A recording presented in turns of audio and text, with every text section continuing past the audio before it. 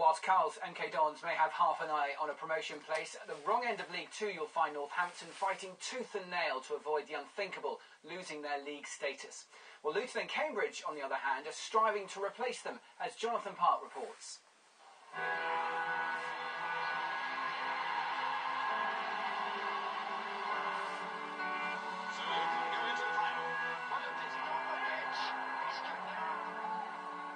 Between them, they've amassed over 200 years of Football League experience, lasting memories for Northampton, Luton and Cambridge.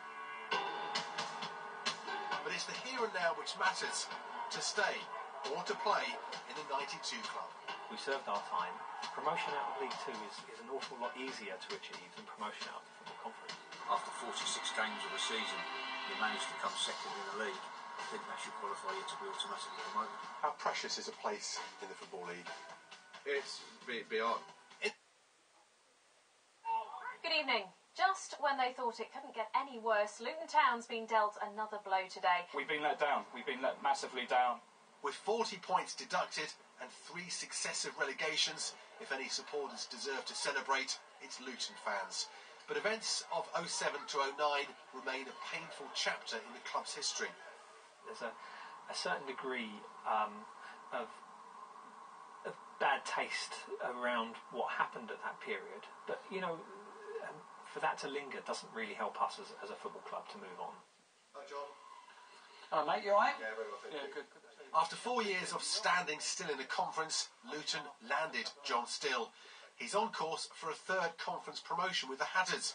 And just like Northampton, it's a good managerial fit. Barring disaster, Luton will win back their place in the Football League.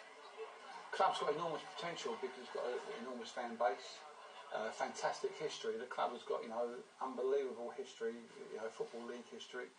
And, to try and, be part of that history and see that possibly I've played a part in their history, that's a little bit of a spur for me, to be honest. These fans are regulars from Scandinavia.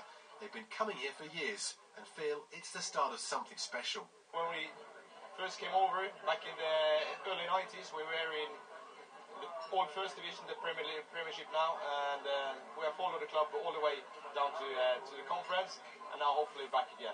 I like the outsiders, so I picked Luton in '82 when all my friends had Man United and Liverpool and so on. The Football Conference will have mixed feelings about losing a team of Luton's size and stature, but what is clear, if the Hatters do go up, they're keen to make up for lost time. I think we do have something special. What can we breed from that in, getting promotion and promotion? It could also be something special. We've got to harness this now and develop that. And I do believe, if you compare us with a number of other clubs that have been at this level in the past, are actually in the Premier League and the Championship, and there's no bounds to what we can achieve. Luton's battle for promotion with Cambridge has been one of the stories of the season, but with the Hatters nailed on for the automatic spot, it leaves the U's fighting to go up via the playoffs. Only 2 go up. If you look at the other end of League Two, I think 3 go up automatically and there's a playoff position. But I think at the very least it should be 3 up, 3 down. And I think at the very least, if after 46 games of a season you manage to come second in the league, I think that should qualify you to be automatically promoted. With 1 trip to Wembley booked in the FA Trophy, Cambridge probably need another one to follow Luton on the way up.